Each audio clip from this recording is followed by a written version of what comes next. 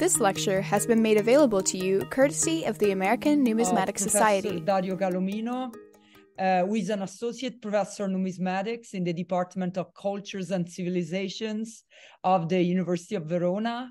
He's a classical archaeologist who specialized in Greek and Roman coinage, who holds a BA/MA in classical archaeology for Padua University and PhD in ancient history from Verona University. Before coming to Verona, going back to Verona, we have to say, Dario has worked at the British Museum Department of Coins and Medals as a British Academy Newton Research Fellow and as a project curator from 2012 till 2017. He has served on the Council of the Royal Numismatic Society and on the Council of the Roman Society. And he worked at Warwick University Department of Classics in 2017, between 2017 and 2020, as a team member of the project Materiality and Meaning in Greek Festival Culture of the Roman Imperial Period. And he's currently a member of the Roman Provincial Coinage Research Team. He has worked with many Italian museums and currently collaborates with the medagliere of the Museo Nazionale Romano to publish the collection of Roman provincial coins. And he's currently directing the international scientific project, The Roman Emperor, Seen from the Provinces, funded for 5 years by the European Research Council. And I'm almost done. Among his numerous publications, it is worth mentioning here his studies on the coinage of the city of Nicopolis in Epirus, on imperial iconography in the provinces, and on die sharing between cities of Asia Minor, especially in the 3rd century AD. And together with Anthony Burnett, he also published RPC 6, covering the provincial coinage from Elagabalus to Maximinus Trax, and who is now available online. So please let me know if I forgot some.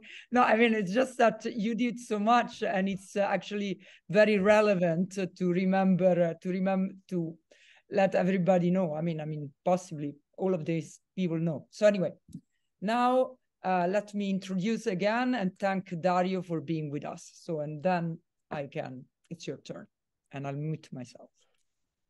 Thank you very much. Good afternoon, everyone, again. Again, thank you again for the invite. Emma, Nathan, Lucia, I can see Jill as well. So thank you, everyone. It's really a privilege to be here with you today. So as Lucia has explained, it's very flattering introduction.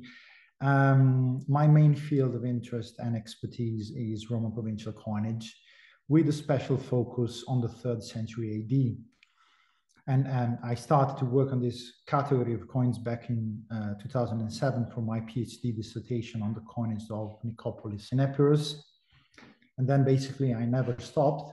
And I became essentially my main occupation from 2012, when, as Lucia remembered, I joined the Department of Coins and Medals of the British Museum to work on the RPC project. So today's talk is about one of the case studies in Roman provincial coinage, which I have more extensively investigated over the past 5 years in my research, the coinage of Nicaea in Bithynia. I must stress that this was not a specific research project, and in fact, it was never my intention to focus on this topic in the first place, but I became increasingly interested in the means as I realized that essentially in every research project on which I embarked, be it smaller or bigger, Nicaea's coinage often came up as something truly remarkable and worth investigating. So I first came across Nicaea while I was working on RPC volume 6, which, again, as Lucia recalled, covers the period from Elagabalus to Maximinus Trax. And this gave me the opportunity to appreciate for the first time the sheer volume of production of this mint, at least for the late Severan period. And I also then came across Nicaea, obviously, generally speaking, in my research, but also more specifically when I moved to Warwick, to Warwick University. When Nicaea came across Nicaea as a special case study for especially the originality and variety of its coin designs in the collaborative project on the materiality of Greek festivals in the Roman East, in which I essentially was studying the Roman provincial coins from the Roman East associated with local festivals. And Nicaea plays, again, a prominent role among Asian Minor mints in my broader study of the emperor's worship and imagery in the provinces, which is the very topic of my current ERC project mentioned again by Lucia. So, which means essentially the title is Resp, the Roman Emperor seen from the provinces. So this is why essentially I also decided to choose the word atypical for the provincial mint of Nicaea in my title, by which I mean essentially a mint whose behavior appears to be different from the majority of the other civic mints in the imperial provinces. And and I am deliberately using the term civic instead of provincial here to distinguish between how, in purely conventional terms, scholars usually refer to the hundreds of cities striking coins autonomously under the empire, as you can see in the map provided by the RPC Online based at Oxford database, as opposed to the very few ones which served almost as subsidiary mints of Rome in the provinces, which are essentially Alexandria in Egypt, Caesarea in Cappadocia, Antioch in Syria, besides the cystophoric coinage produced by more than one mints in the province of Asia. So all these mints stand out for their incomparably higher volume and continuity of production, not only in bronze, but also in silver or bullion, circulating throughout the province and often beyond its borders. Nicaea falls definitely within the former category of civic mints, and yet it stands out from the rest in a number of aspects which I will discuss in this presentation. And this is a short summary of what my presentation will be about. So first point is the output, which is larger than the vast majority of the civic mints recorded in Roman provincial coinage database.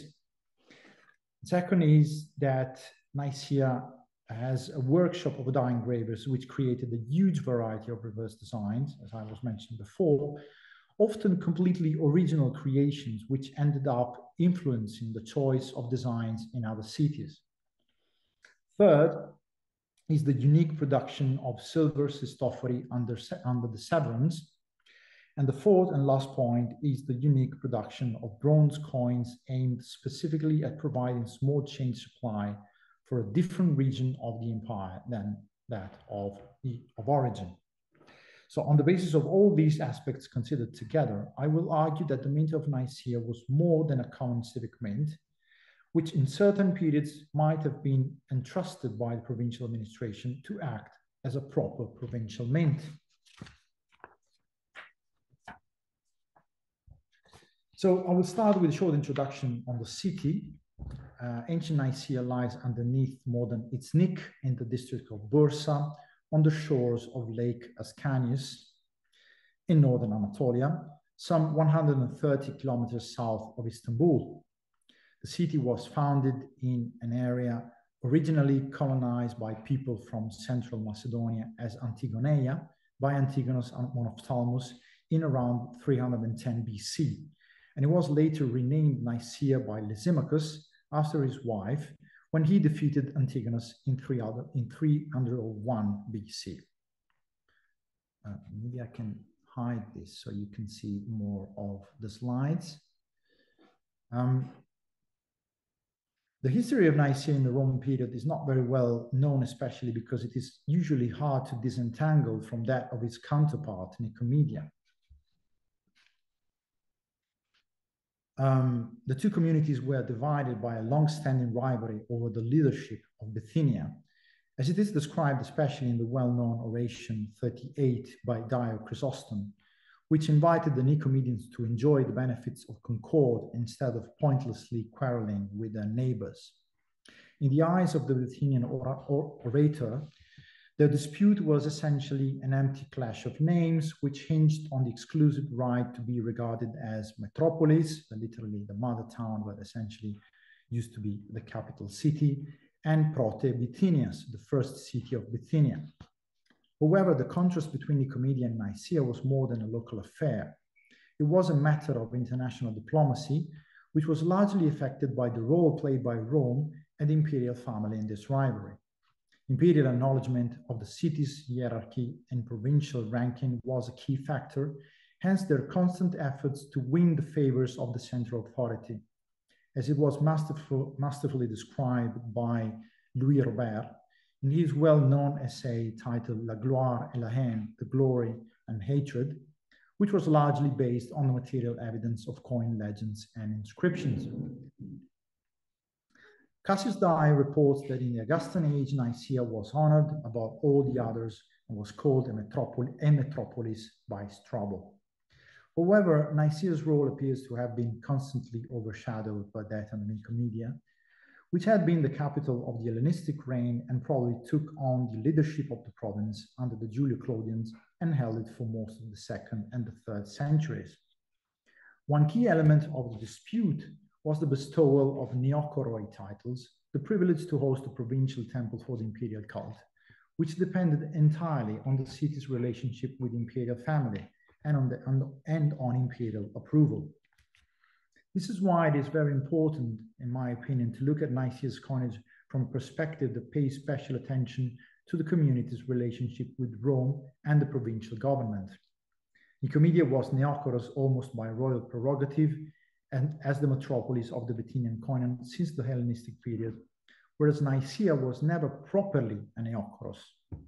Unlike Nicaea, later Nicomedia could also boast the dedication of further neokoroi temples, 2 under Commodus and 3 under Elagabalus, which were timely advertised on its coins and on public monuments, as we can see, for instance, in the coin to the right, which is indeed struck under Commodus.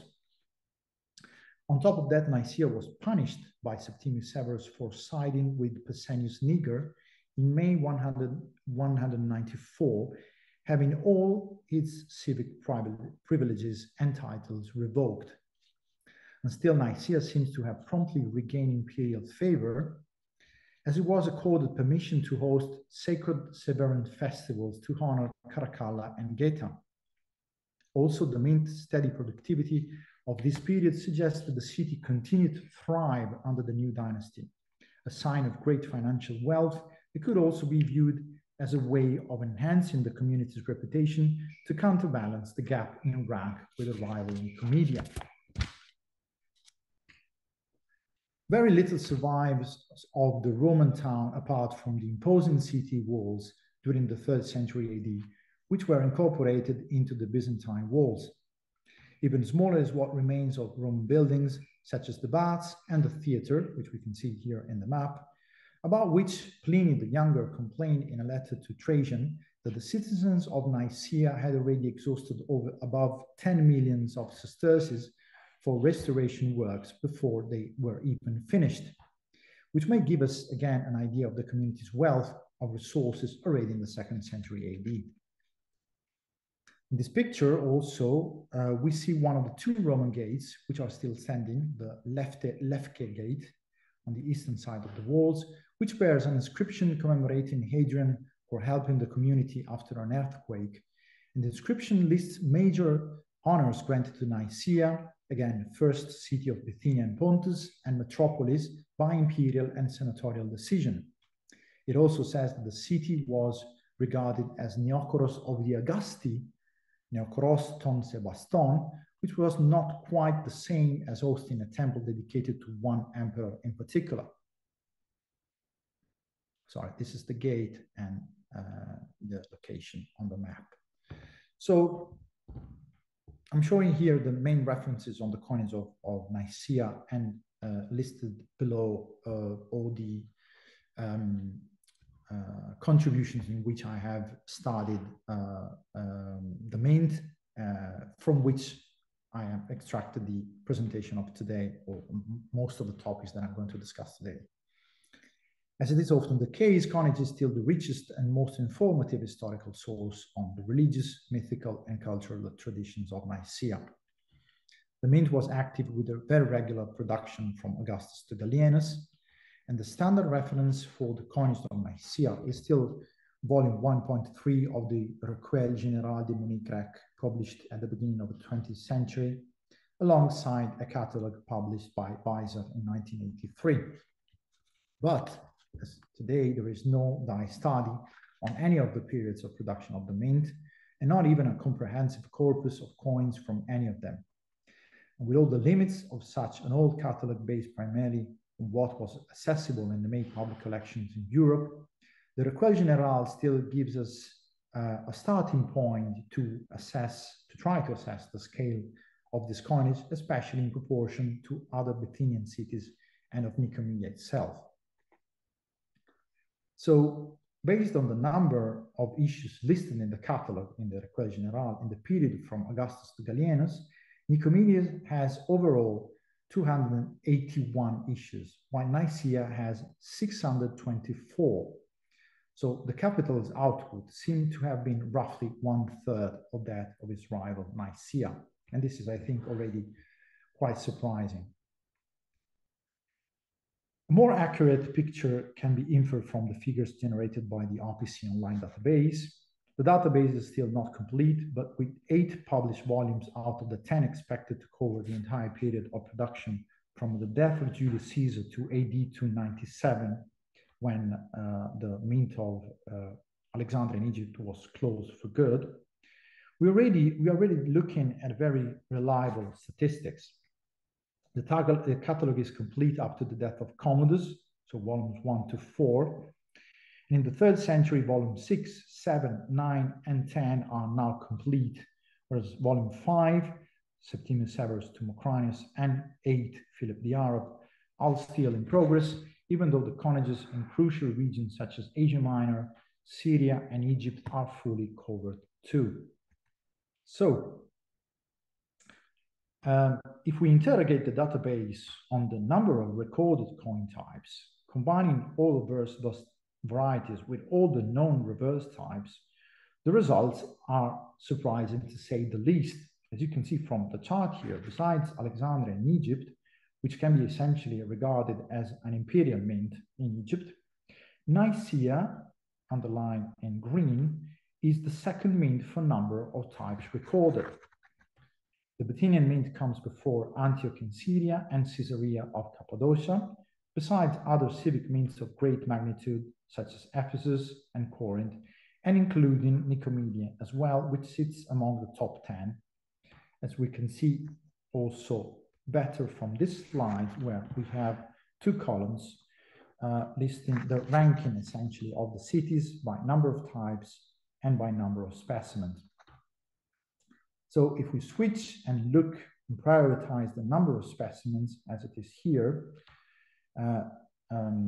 we have probably even more reliable figures because they can be inferred from the number of specimens and entered in the database for each mint. This seems to make more sense as Alexandria is largely dominating the chart. As you can see, we're at nearly 80,000 specimens. And it's followed by Antioch and Caesarea, which are both proper provincial mints, as I said before, so this makes perfect sense.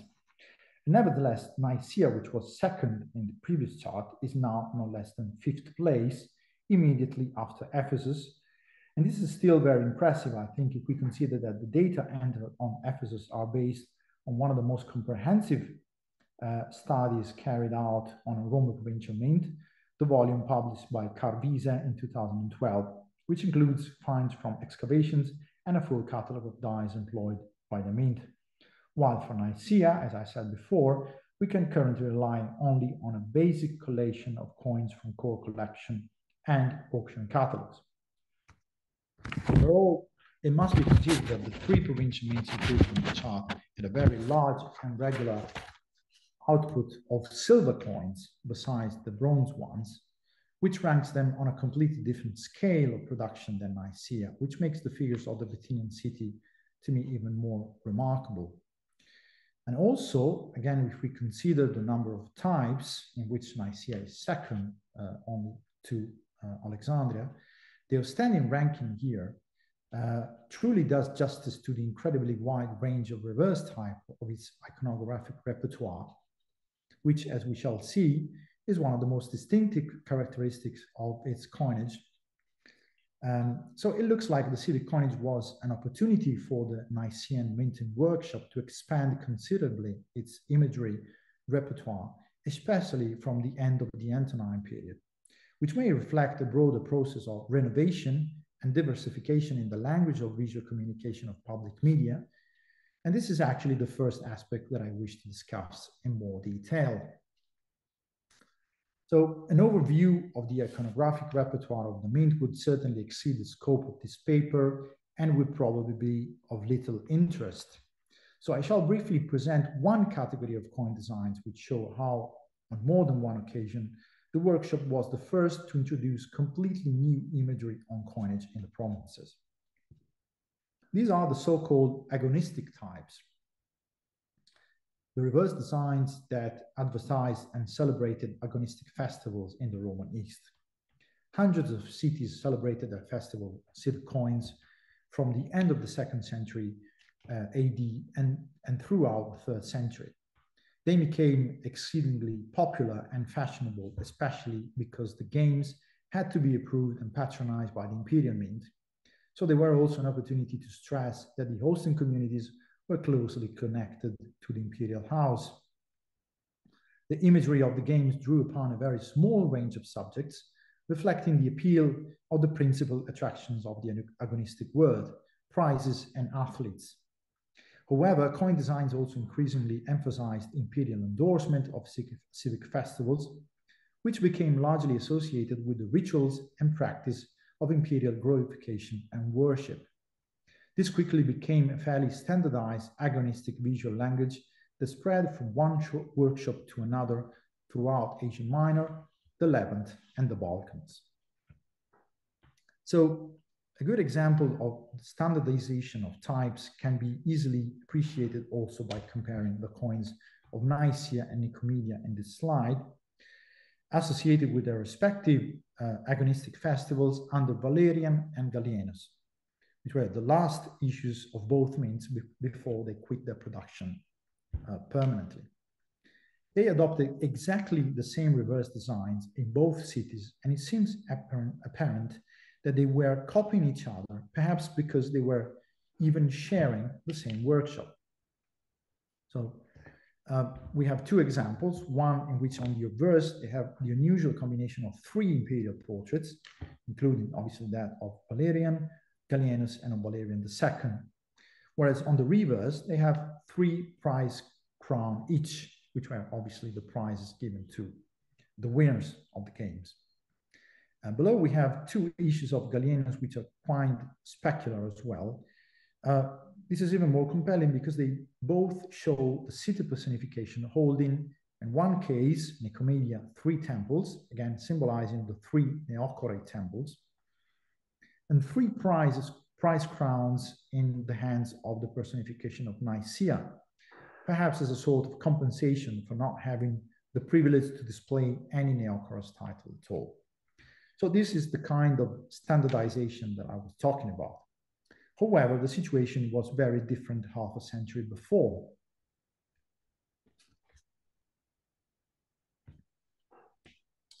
When Nicaea was literally the first mint to create new imagery associated with the local festivals to stress its relationship with Rome. And and all the types that were minted by Nicaea would soon become a model to follow for the other mints. The coinage of Commodus saw the genesis of a new visual program designed on one hand to advertise agonistic festivals and on the other to use festival culture to connect the community to the emperor.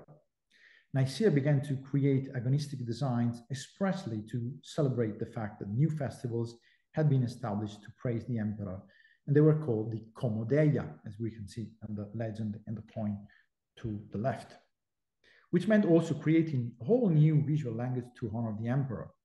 A meaningful aspect of the promotion of Nicaea's festival is indeed the fact that it always had a prominent imperial character. The main strand of designs focused on the showcase of agonistic prizes, which were soon copied by other mints, including Nicomedia, as we can see here. For instance, this is the first ever example of a coin showing 2 prize crowns on a table in the imperial provinces, an image that would become incredibly widespread in the provincial coinages soon afterwards. And this was introduced at Nicaea under Commodus and was copied at Nicomedia only a few years later under Septimius Severus. But the coins of Commodus also started to feature depictions of athletes, yet to become another popular subject in the 3rd century in other regions, especially in Thrace and Pisidia, which may have borrowed iconographic models from other media, such as, again, painting and mosaics. Here we can see the image of an athlete crowning himself and holding a palm branch in the other hand, in exactly the same poster as an athlete depicted on a very well-known mosaic from Patras, which is dated roughly in the same period between the 2nd and the 3rd century AD. Athletic designs include the depiction of fine group scenes with 3 nude male figures preparing to perform in the contests. The earlier example of a coin iconography that may have been, again, inspired by well-defined visual model, perhaps a painting, and which would in turn influence other civic coinages adopting exactly the same iconography.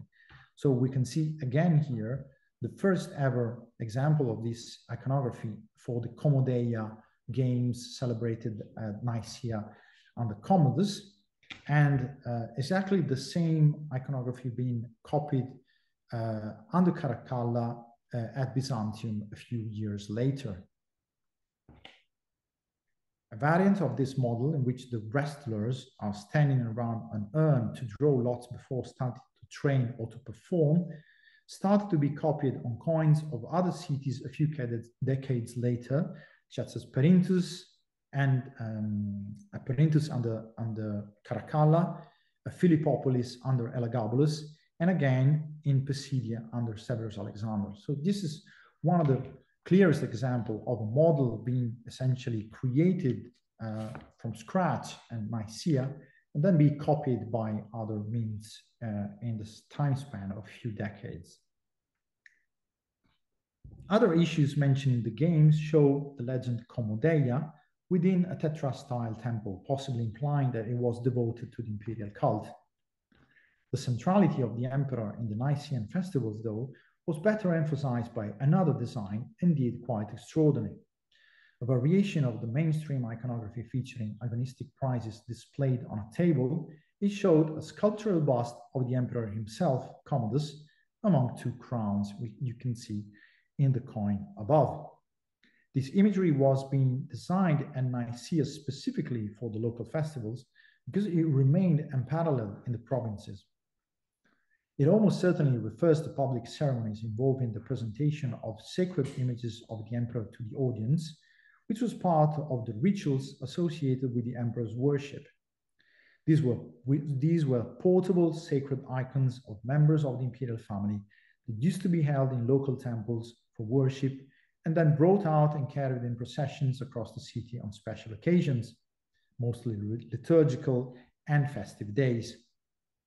During festivals, there usually was a public ceremony in which the sacred images were displayed before the crowd assembled in the theater, and the Nicene issue of Commodus may have immortalized that very moment.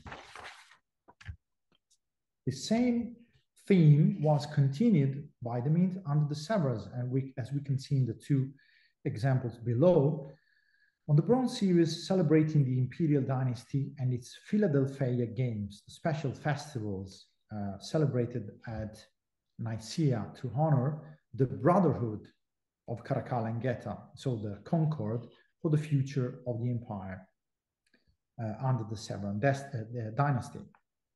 And here we can see exactly the same scene, except that we have two busts displayed on the table instead of one.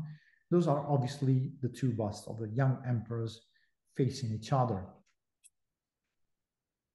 The whole imagery adopted on the issues commemorating the Severan Philadelphia Games was clearly linked to the dynastic propaganda of concord promoted on all visual media in Rome. This is apparent especially in the designs showing again the two young emperors facing each other, but in full figure this time on this coin of Julia Donna, standing on either sides of a table holding a table which is holding a prize crown. This is an iconography that was clearly inspired by and deliberately referring to the well-known Concordia Augustorum issues, which were struck in Rome from the Antonine period, which show essentially the two emperors in Rome holding a Nike together. The extensive use of imperial imagery on the coins of Nicaea, partly following the metropolitan iconographic models, as in this case, and partly also creating new ones, is a distinctive pattern that characterizes a large part of the main production. This probably reflected the aspirations of Nicaea to align with imperial policy and to play a key role in the Severan provincial strategy, as well as to become the leading minting workshop in the 3rd century Bithynia. And again, this design, created for the Philadelphia Games, became a model that inspired other mints in the celebration of their own imperial festivals, like, for instance, again, Byzantium under Caracalla, showing exactly or a very similar design, clearly inspired by the previous one. So after discussing the role of Nicaea as a pioneering workshop in the creation of coin imagery in the provinces, especially in connection with special celebration of the imperial family, we now begin to look at some case studies in the coins of Nicaea, which in my opinion suggest that in the Severan period, Nicaea became a minting workshop of higher rank. The first period the first episode is the minting of Cistophori in the early Severan age.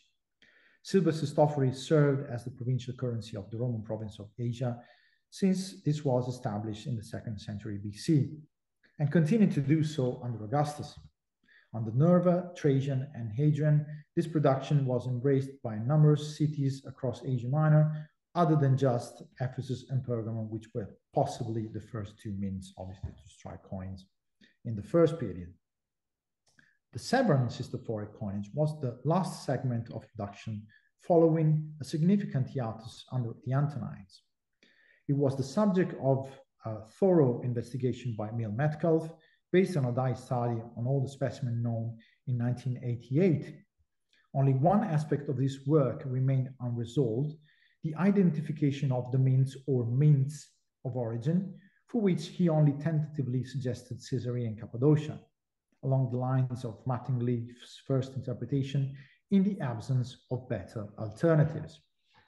In my recent study of these coins, based on the analysis of both old materials and of some new ones that were auctioned in recent years, I proposed that Nicaea was actually the city of production on the basis of two criteria: the style of imperial portrait and the choice of reverse designs.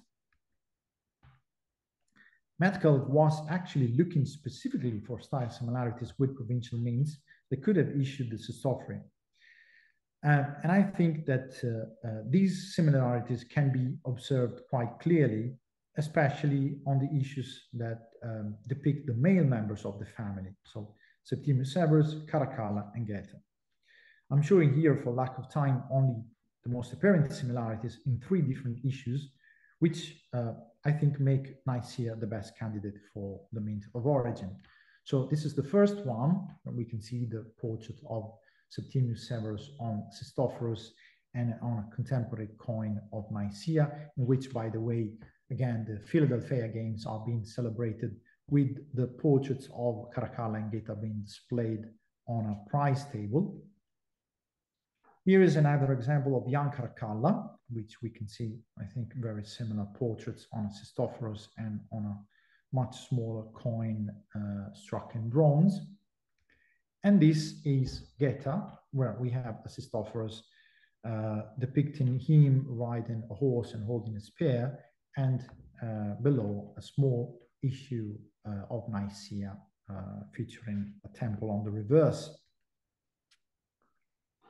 My interpretation, as I said, hinged also on the fact that almost every reverse design used on the Severan Christophori found a match in contemporary Nicaean reverse types, especially the ones that celebrate members of the imperial family, such specifically as the one that I mentioned before, in which the emperor is riding a horse, which we can see again here.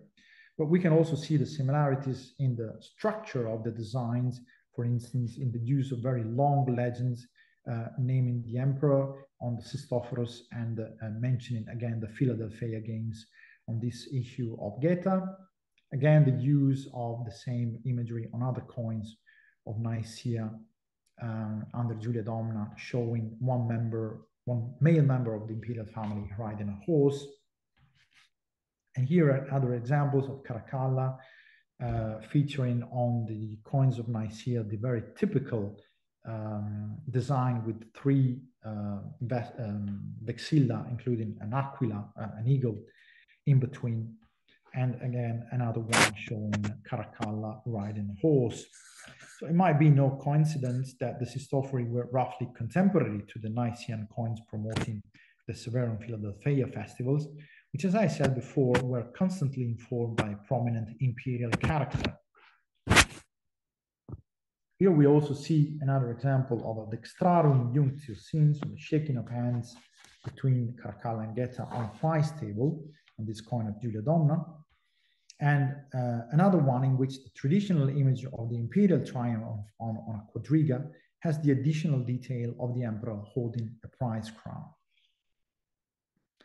So, again, discussing the Christophori, compared to the large production of Christophori of Hadrian, the much smaller scale of the Severan coinage might have required the minting activity to be concentrated in a single city. Unlike the coinage of Hadrian, any reference to the provincial authority was omitted from the reverse legends, but the main turning point in the production of the Severan Christophori is that they were made in Bithynia, but not in Nicomedia, which was actually the mint of the Christophori issued under Hadrian on behalf of the Bithynian coinage, and we can see one example here.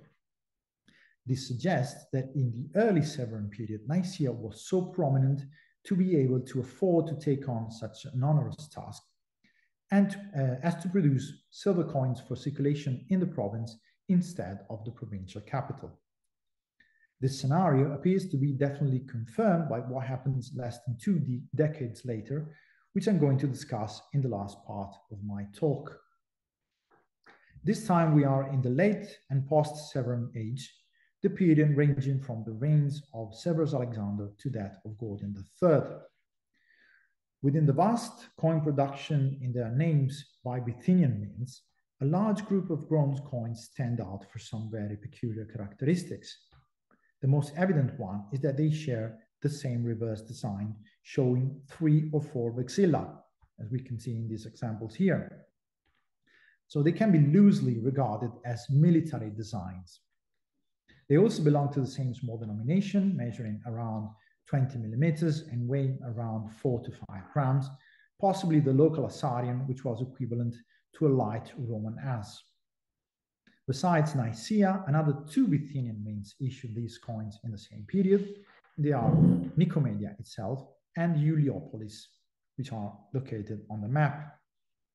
However, the production of specimens from these 2 mints is incomparably smaller than those of Nicaea. So Nicaea was definitely the main center of production, if not even the only workshop in charge, which may have minted also on behalf of the other 2. Anyway, what truly makes these issues unique is that they are found in huge quantities in Eastern Europe, especially along the Danube. This is exceptional, as civic coins of such medium-low denominational value were intended for the local circulation and barely traveled beyond the city's territory. So they were definitely not suitable for use in long-range exchanges. The two graphs here show the number of specimens found in each province based on excavations carried out, especially in the last 10 years, in modern Serbia and Romania. And as you can see, they show that Moesia Superior is yielding by far the vast majority of finds compared to Dacia, which also has a substantial number, Thrace and Moesia Inferior. The map here shows more precisely where the coins cluster, even though they tend to turn up quite regularly in Lower Dacia, modern Romania. The highest concentration of finds clusters around two major sites in Moesia Superior, Viminacium and Singidunum, which you can see also in the map, in a smaller map, the top right of the slide. Recent excavations, especially from the necropolis of Viminacium, document that these issues formed almost the entire bulk of small bronze coins in circulation in this period. So they were the local bronze currency in the region. This means that they did not simply travel across the Bosphorus as a result of trade or contacts of people, but that they were transported or shipped to one or more destinations in Upper Moesia. The proportion of civic coins coming from a different region or province was always minimum, with the exception, as we said before, of the proper provincial issues, especially in silver, designed to serve almost as subsidiary imperial currency. For instance, the tetradrachms from northern Syria, as well as the bronze series mark SC, which circulated throughout the Levant and beyond. Civic coins traveling beyond their province of origin on a larger scale are only attested very rarely, such as, for instance, the Severan issues from Peloponnese and Pontus, which are found in Syrian sites, especially Dura Europos, and they have been traditionally explained as moving along with the troops, although not being specifically struck for that purpose. The phenomenon of the Bithynian issues dominating the coin circulation in AD 222-244 of Upper Moesia and Dacia can only fit within a scenario whereby the absence of local civic means had caused a dramatic shortage of small change in circulation, possibly enhanced by the drop in production of smaller bronze imperial denomination under Septimius Severus, which might have partially filled this gap in the past. The different pattern of coin use in most of Lower Moesia and Thrace, where Bithynian coins are recovered in much smaller numbers, can be explained as a consequence of the fact that the main cities were producing their own small bronze denominations on a regular basis. Therefore, foreign coins like those from Bithynia were simply not needed. Conversely, the need for small change in Upper Moesia must be put in relation to the presence of the army. The geographical concentration of finds within an extensively militarized area has its core in Viminacium and in Singidunum, which hosted respectively the Legio VII Macedonica, better known as Claudia Pia Fidelis, and the Legio IV Flavia Felix. These were arguably the main recipients of these coins. This is the main cluster marked by the red circle. These coins were not only transported in this region, but probably also struck on a large scale for the purpose of being used in local circulation as small change. This is confirmed by the fact that they hardly feature among the coin finds in Asia Minor and the Levant, and particularly in Bithynia itself, where they are almost completely absent from the finds recorded in major sites. For instance, Heliopolis, one of the mint mentioned in the legends, which should have been essentially one of the workshops producing these coins, and for instance, Tium. They're also absent or almost completely absent in other nearby sites in which coins finds have been extensively published, as for instance, Troy, Assos, and Sinope. Such an exceptional movement of civic coins from a different province may have been requested by the military authorities that were faced with a critical shortage of modern ammunition supply in an area where Roman soldiers formed a very large part of the local population. The role played by provincial and especially imperial authorities in this process is hard to define. No doubt this kind of experiment preluded to the resolution to establish a new center for local supply in situ at Viminacium itself. As a result, the establishment of a colonial mint at Viminacium in AD 239, followed by the opening of a Dacian mint, probably Apulum or Sarmizegetuca, which minted the Provincia Dacia issues, immediately afterwards, did not simply cause the flow of coins from Bithynia to stop at once during the reign of Gordian, but actually led to the almost complete end of the production of these sort of military issues as a whole. The natural conclusion of this process occurred only a few decades later, when both colonial mints of Viminacium and Provincia Dacia closed for good, to be replaced by the new imperial mint of Viminacium that issued silver radiates. But the fact that these series were designed for a specific purpose and for a certain category of users in a particular region of the empire is ultimately confirmed by the choice of designs adopted on their reverses, as their military character appears to address deliberately the recipients for whom they were intended, the legions and the auxiliary troops. They were neither produced nor supplied to pay the army, but to meet the demand for small change supply for daily use generated by the increasingly stable presence of the legions in the region. The volume of coins invading the local markets seems to suggest that they were being shipped in stocks, perhaps being carried along by the troops themselves as they moved west. There are similar examples, but only in the imperial production. For instance, the so-called consignments of quadrantes to the Rhine lines in the upper and lower Germany under the reign of Domitian, which have been extensively studied by Fleur Kemmers, and also the supply of the Lupa Traiana semices in the Balkans, especially in Thrace and Lower Moesia, which has been studied and published by Bernard Wojtek. In both cases, it has been proposed that these issues, which are hardly found in excavations elsewhere, were shipped en bloc from Rome to their military destinations. The imperial administration occasionally also followed a similar procedure to supply a specific region of the empire with provincial issues, which means issues featuring Greek legends made in Rome or in Antioch for the local circulation, as if it was connected with the presence of the army. So, for instance, in Cyrenaica or in Crete, just to mention some instances.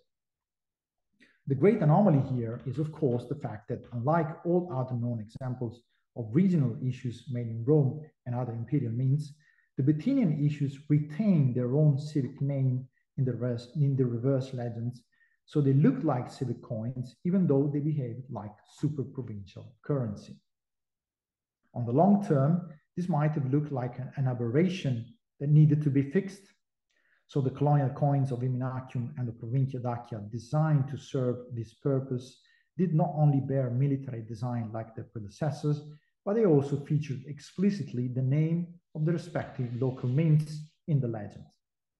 If the central authority was responsible for this process to some extent, then we should assume that Nicaea played a special role in the provincial strategy of the empire in this period. So we can come to some conclusions to summarize what I have discussed in this presentation as here. The first is that throughout the Roman period, but especially from the end of the 2nd century AD, so from the reign of Commodus, Nicaea was a well-established and very prolific mint. In fact, much more prolific than Nicomedia, in spite of this becoming more politically prominent than its rival after the civil clash between Septimius Severus and Pescennius Niger. the workshop of dye engravers that served Nicaea supplied many other cities on a fairly wide geographical range, reaching as far as Phrygia in the south and even Byzantium in the west. This is still based on the major study on the system of workshop in Asia Minor published by Konrad Kraft in the 70s, which is still a main reference for the study of dye sharing and engraver sharing, at least for a large part of the province of Asia. And for Bithynia itself, where we can see, for instance, that obverse dyes of Severus used in Nicaea were also employed on coins of Sagalassus in Pisidia, which is one of the longest distance of dye sharing connections attested in Asia Minor. So, as the second point, we can say that the extraordinary creativity on the Nicaea's workshop engravers that we have seen in the many examples that I've presented may be part of the same set of skills and expertise, and it may also derive from the choices made by the civic administration and the civic elites, which seem to have been particularly keen to manifest their allegiance to the imperial family, perhaps because the community established special diplomatic connections with Rome. And the last point, which I would like to stress, is that the capability of the Nicaea workshop to cope with a large maintenance demand and with a geographically expanded network of customers may have made it a qualified candidate to devote a special branch of its production to two very special productions. One is the silver cistophery, despite the fact that Nicomedia was the only mint that had struck silver coinage before in the province.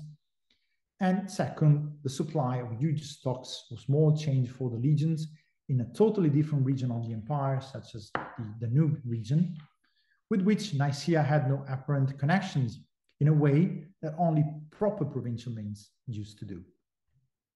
Thank you very much. Thank you. Thank you very much, Dario. This is amazing, really. And do we have 10 minutes left because we don't want to impinge even more longer on your time. But do we have any questions, or should I don't see any questions. So. Gilles, I think was on. Oh, Gilles. I saw a hand. Question. Sorry, you were just sorry. No. I don't see. I didn't see any hand, but otherwise, I have a question. So, of course, the final battle between Pescennius Nigrus and Septimius Severus takes place in Nicaea, and right after this, basically, we have this rise of Nicaea to prominence, and so of course the beginning. I'm totally convinced by the fact that the Severance Cristofori were actually issued in Nicaea. So do you think this has to do exactly like the prominence of Nicaea derives from the fact, for example, that Pescennius Nigrus, we know that Pescennius Nigrus gave a lot of importance to this city, so has to do with Pescennius Nigrus, or you think that this was chosen then later on by Septimius Severus? So when does begin this prominence of Nicaea over Nicomedia, for example? Well, this is precisely the point. Is a prominence that might look only partial, to the extent that, of course, we know that Nicaea lost its privileges after the Civil War, and I would say that the episode of Pescennius Nigrus was so short-lived that it can hardly have affected in such a way the political situation at Nicaea. So I would say that it was something that happened later. It doesn't necessarily mean that Nicaea was affected economically by all these sanctions, because as we said before, and as been again mentioned by Robert, but also in the ancient authors, it was pretty much a clash of titles, kind of empty titles, not necessarily connected to the financial stability of the city and of its resources. I think Nicaea was already a very wealthy community, and what we see from coinage was, of course, a kind of a response to what had happened before. And it is indeed very difficult to explain how in a time span of only a few years, because this is what we are talking about, we can see the mint celebrating so lavishly, in a way, the new dynasty, and then being entrusted with the production of Sistofori, which was, of course, a task of major importance. I think somehow they might have managed to, let's say, make up for their mistakes. And this might, in fact, support my idea that the elite and Nicaea were somehow close to the imperial family. Why they chose the wrong side under Pescennius Niger a few years before, I think it's impossible to explain. But we might perhaps think of a new leadership in the city administration after that, which might have changed completely the course of the mint activity. Thank you very much. We have a question here from, for example, Curtis. I don't know if he wants to, ask the question himself. Okay, so you mentioned Nicaea wasn't a proper neokoros, but the city gate inscription mentioned a different kind of neokoros status. What is the difference? Well, we don't know exactly what the difference is, because I don't think we have many other instances. This is based mainly on the, I think, great book by Barbara Burrell on the neokoroi. Mm-hmm. Essentially, the way in which it's phrased, so neokoroi of the Sebastoi, it's kind of a unicum, as far as I know. And specifically the fact that it doesn't refer to one emperor in particular, it might, again, sound some like sort of compensation for the fact that they didn't have the privilege to host one temple, provincial temple, dedicated to one emperor in particular. It sounds like a sort of Sebastian, to find a possible comparison, maybe what we have in Aphrodisias. So a general building dedicated to the imperial family, but it doesn't sound as good as being the neokoros of one emperor, of Hadrian, of Commodus, or any other one. And we're pretty sure that, or at least I think that, if this had been a valuable title, valuable in terms of obviously honor and prestige, I think the Nicaean mint wouldn't have failed to advertise it on coins. Whereas this is very weird. We do not find any mention of neokoroi titles on the coins of Nicaea, whereas Nicomedia, only a few kilometers away, was obviously showing off an infinite list of neokoroi titles at any time. So my theory is specifically that Nicaea, at least through coinage, and we can't, unfortunately, there is not much left of the other evidence, but perhaps it was the same on all visual media. Nicaea was trying to compensate for the great disadvantage that they were suffering from being the second in the province after Nicomedia, with all these overflow of titles, of honors dedicated specifically to the imperial family.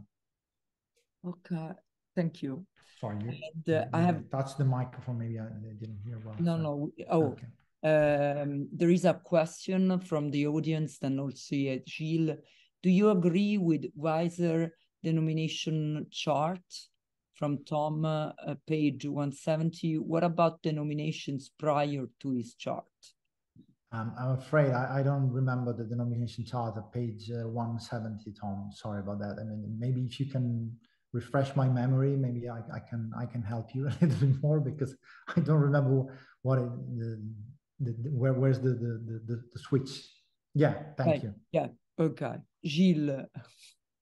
Yes, thank you for this very, very interesting presentation. So,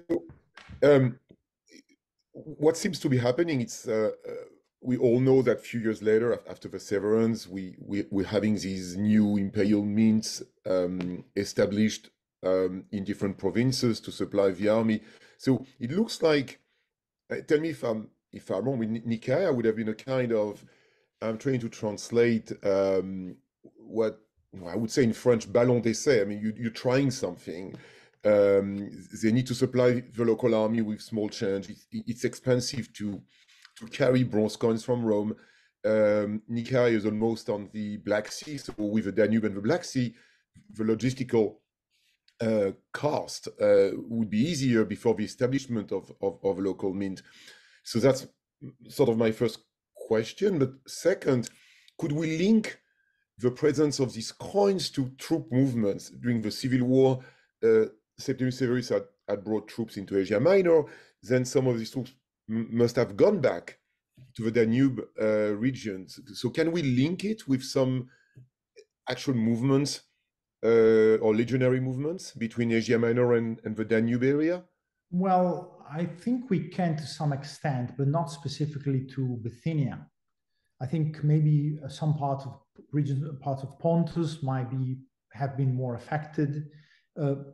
I tried to find something in the epigraphic evidence, but there is not much, honestly, to support this sort of idea, because I obviously had come to my mind that it could have been something similar.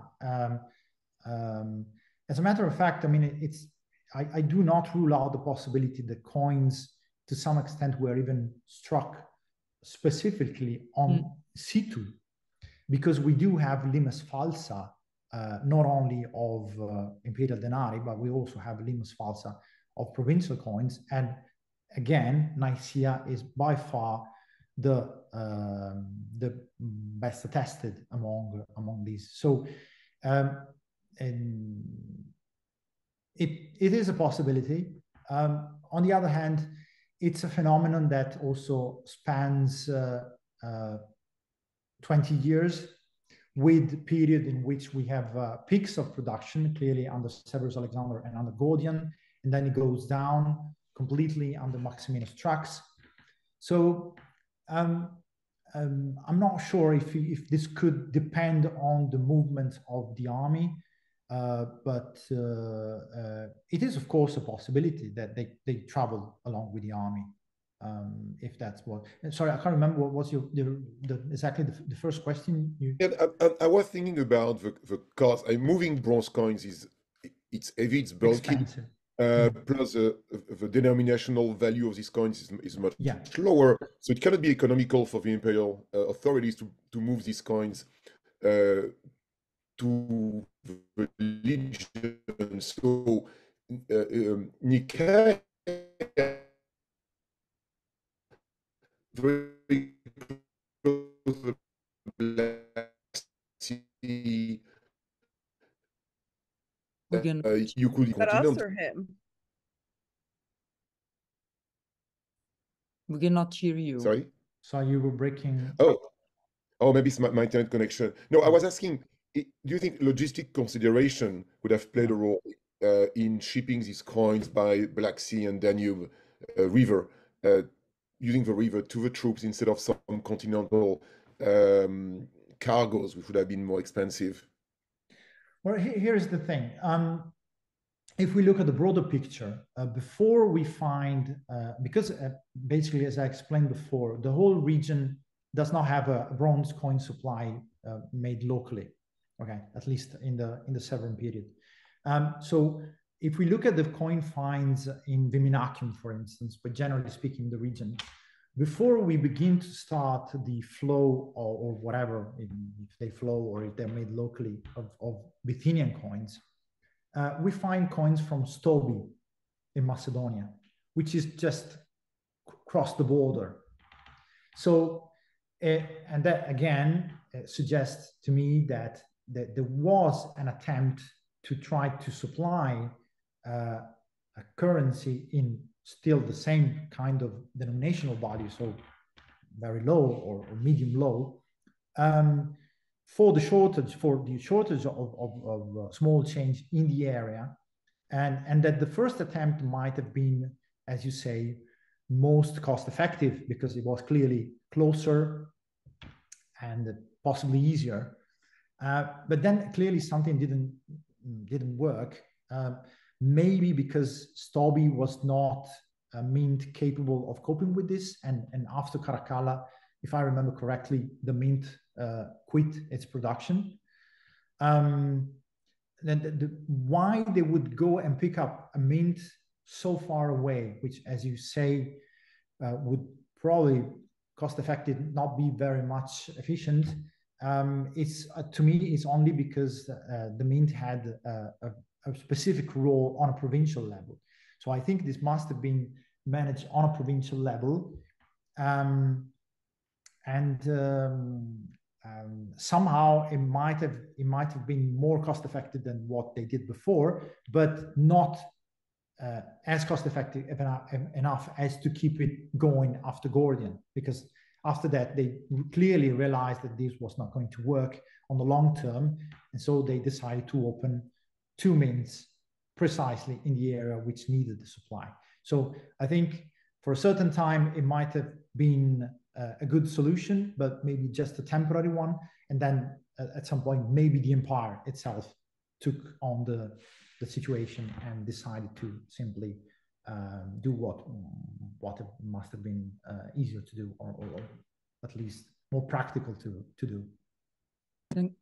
Thank you very much. I mean, we are past, let's say, our 2 p.m. It's just that this was apparently, of course, this was very interesting. We have just last question, if you could answer briefly, but I'm not aware of any fine spots of the severance history. This is also something that I was looking for, obviously, but I think even Metcalfe had the same problem in the first place.